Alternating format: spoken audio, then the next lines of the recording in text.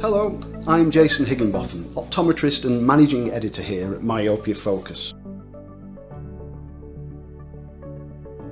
Myopia, also known as short-sightedness, really is just where light is brought into focus in front of the retina by the lens and the cornea of the eye. And that means that there's a point at some point in front of the eye that will be nice and clear, hence the term short-sightedness or nearsightedness. And when you start looking at the potential long-term effects of myopia, it is easier to appreciate why it is something that you need to know more about. If you're a parent who has a child who's been diagnosed with myopia, or if they are struggling with their distance vision, Myopia Focus can help you find out more about myopia and provides valuable advice and guidance. There are two main types of myopia: refractive myopia and axial myopia. Understanding how the eye works can make it easier to understand what exactly myopia is. A sensitive and intricate organ, the eye is designed to help us see and interpret the world clearly. In essence, it is a complex optical system which brings parallel light reflected from distant objects into focus on the back of the eye without the internal lenses at the front of the eye having to do anything at all. Unfortunately, myopia causes this optical system in a relaxed eye to incorrectly bring the light from distant objects into focus in front of the retina. One form of myopia is known as refractive myopia.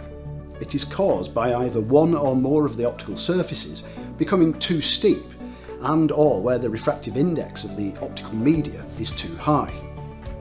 The second form of myopia, which is known as axial myopia, is also the most common.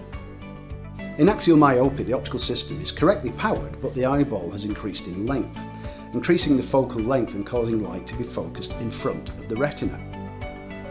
Pretty much all children are actually born long-sighted, also known as hyperopia. Usually between the ages of 2 to 4, a process where the eyeball gets a little bit longer and brings light into focus, a situation that we call emmetropia, takes place. And that's normally where it will stop in most cases, and people's vision then remains very, very good, often well into adulthood. However, in many cases, this elongation of the globe or steepening of the cornea continues, and myopia, or short-sightedness, then develops. And in many cases, that might start roughly between the ages of 4 to 5 years of age. It can, of course, happen slightly later in life as well. And there are many factors that also contribute to this beyond the natural growth that occurs in young childhood. No longer should myopia be simply dealt with by correcting glasses or contact lenses.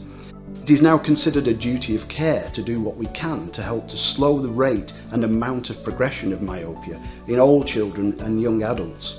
The benefit is a significantly improved prognosis for long-term eye health.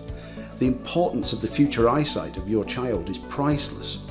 Myopia Focus can help you find out more about myopia and provide you with valuable advice and guidance. So, please look around our site and then find and speak to a myopia specialist near you.